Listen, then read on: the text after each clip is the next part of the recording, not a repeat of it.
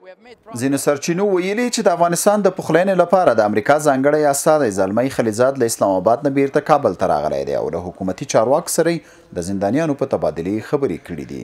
د ملي امنیت سلاکار حمدالله محب دا ونې وویل چې زلمی خلیزاد افغانستان ته د امریکایي پوهنتون د دوو استادانو د خوشي کولو په اړه د افغان حکومت د مرستې د غوښتنو لپاره راغلی و.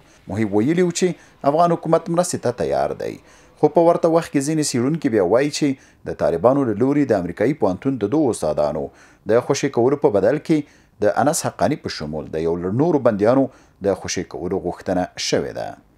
تیره پله په اسلام آباد کې د ډاکټر خلیزاد او طالب پلاوي ترمنځ د خبرو اترو محوریت هم د انس حقاني، عبدالرشید عمري او ځینو نور طالب مشرانو تبادله د امریکایي پوهنتون د دوه استادانو په مقابل کې په دې اړه توافق شوی و. د خلیزاد اوسنی سفر کابل او اسلام آباد ته هم په همدې موخه دی، ولې افغان ولسمشر او افغان حکومت غواړي چې د زندانیانو تبادله د بین الافغاني مذاکراتو جز وګرځي او تر اوسه پورې افغان ولسمشر په دې اړه باندې توافق نه دی کړی.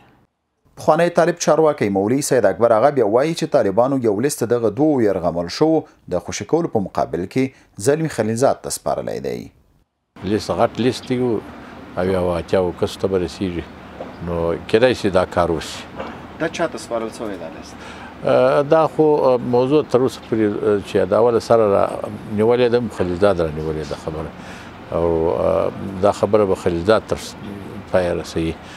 انس حقاني 6 کاله وړاندې ونیول شو او په افغانستان کې د امریکایي پوهنتون یو امریکایي او بل استرالیایي استاد نږدې 4 کاله وړاندې د حقاني شبکې له لوري یرغمل شوي دي. رحیم ګل څاروان، آشنا تلویزیون، کابل.